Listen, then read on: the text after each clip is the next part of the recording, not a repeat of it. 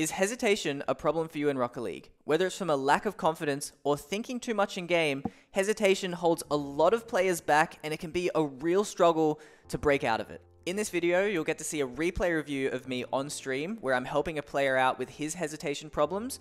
You'll get to see tips and tricks along the way, and at the end, I'll summarize a few key points that you can do to help hesitation in your own game. So already metas, yeah, it's tough. Just like big indecision here, right? Like, it's normally better just like, this is what Homie's talking about, like, just don't think, just zoom. It's like, you obviously want to go for it, just zoom, who cares? Rubot's not going to get anything particularly useful there anyway, right? Just zoom, zoom.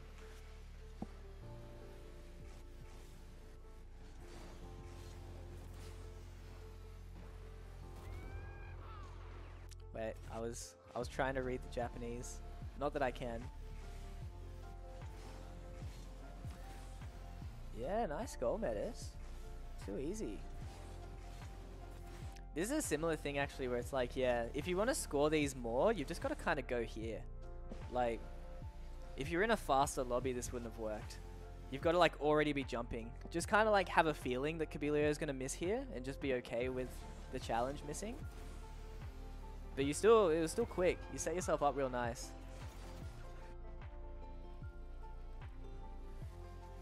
That was the goal to get you to Elite. Carry. Good job. Yeah, Metis, just looks like you're a big hesitator. Yeah, at least definitely in this game. But you can see you're just, like, you're like constantly pointing at the ball and then second guessing your decisions all the time. So for one, you got to be careful about just like idly pointing your car at the ball, because it's never particularly good, especially if you're not going to go. You should always be like predicting where the ball is going to go, because yeah, it kind of looks like you just got your brain like switched off and you're just waiting for like the perfect opportunity to present itself, and then stuff like that will happen. You'll just get beat all the time. Wasting boost on hesitating, yeah. Yeah, see, even here it's like everything is like hesitating, like kind of going, not going. Then once you go, see that's like the tragedy of like the half committer as well, where it's like you spend so much time like second guessing yourself and deciding whether you should go, shouldn't you go, that when you actually do decide to go, it normally doesn't work anyway because you're too slow. No hesitation time. Yeah, no hesitation time. It's like, as soon as you commit to a decision, just zoom. And it's like, part of it is just being okay with making the wrong decision.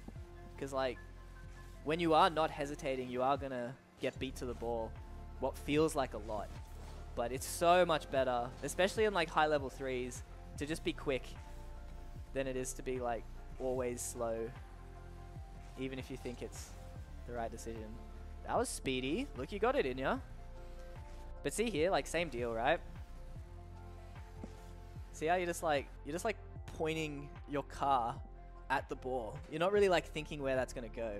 Because realistically, if that does 50 out, you're not even winning the race to the ball. It's like, you're only winning the race if that kind of hit happens. So you may as well be ready for that hit, right? Yeah, like, it's like no hesitating and trying to like read the play with a lot more clarity, because this is really common from like third men type players, is you'll just be like roughly ready for everything, but then when the pace of the play speeds up, it just turns out you're ready for nothing.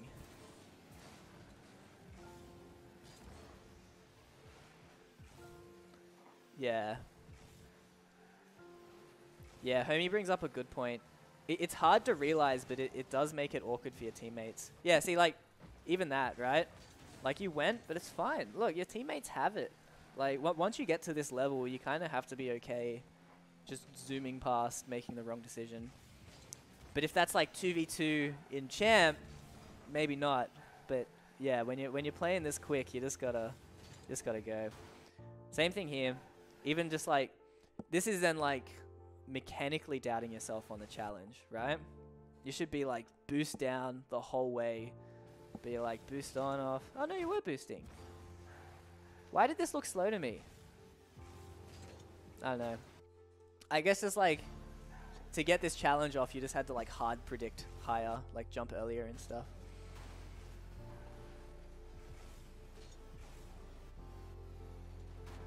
They had bad chem and their position was off all series. Yeah.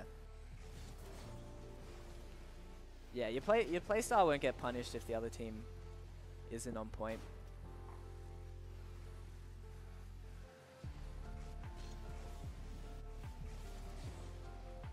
Yeah, I agree with Homie. Oh, tough read.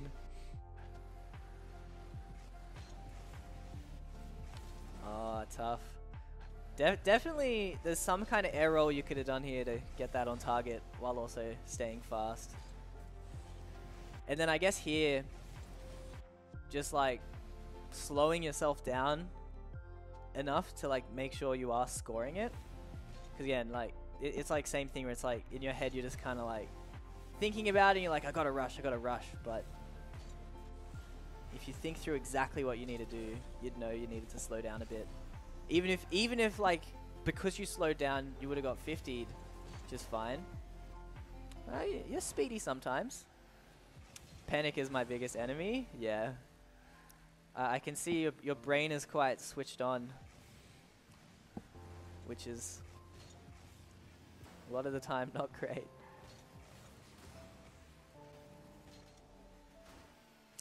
We can have a quick look at the 6-man's game meta. So I really got to go soon, but we can see if it is similar stuff. Because yeah, right now it's just the hesitating that's your big weakness. And there's like a few mechanical things here and there that we're talking about. Like even here, right? Just take the ball off your teammates. What are they doing? They're all backwards. They're struggling. They need you to save the day. Just zoom.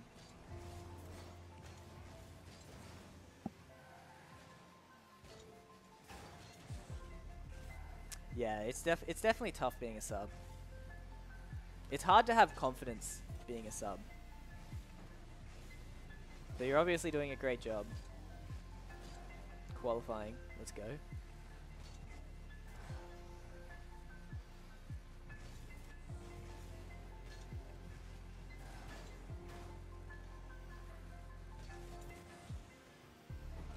That would have been sick. You've had heaps of close chances this game, Metis. Playing well.